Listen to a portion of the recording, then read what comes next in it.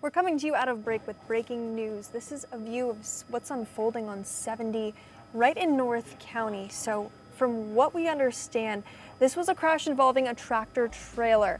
On that tractor trailer, we had at least 2 John Deere tractors. The initial crash happening in the westbound direction, but this is just a very busy scene unfolding. Look, an overturned car over on the side of the median. I'm gonna have Skyfox zoom out so we can see a little bit more of the scene currently unfolding. Again, you can see that travel is still moving by this area, but we've got tow trucks out on scene. We've got crews out on scene. That tractor trailer looks as if it's almost smashed into the side of the median on your left-hand shoulder. Again, from what we understand, those tractor trailers, those tractors, John Deere tractors, actually fell off the bed of that truck, which could be why we're dealing with incident unfolding on both your east and westbound direction.